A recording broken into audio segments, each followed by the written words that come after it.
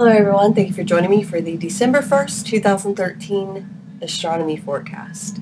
Well, currently I wanted to give you our update for November.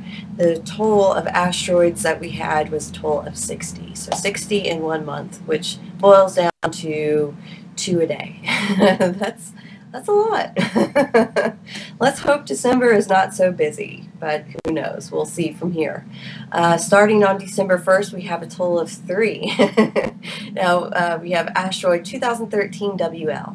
This one will be passing by a distance of 50.5 LD. Estimated size is 34 to 77 meters, and estimated close approach will be at 2:21 p.m. Universal Time.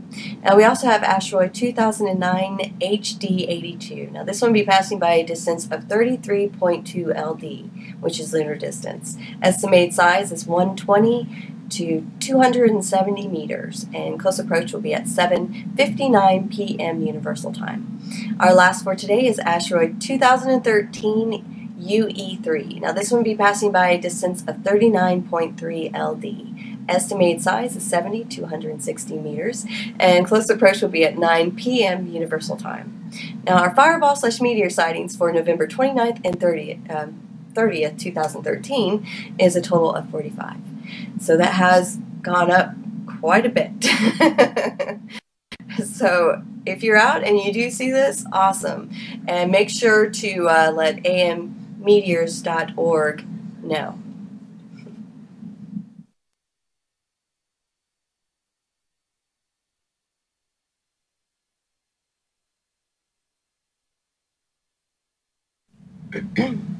Hello everyone, I wanted to give you a quick update on Comet Ison. Well, it looks as if Comet Ison is not as bright as expected. Something did survive, but it won't be like we thought it would be in the sky.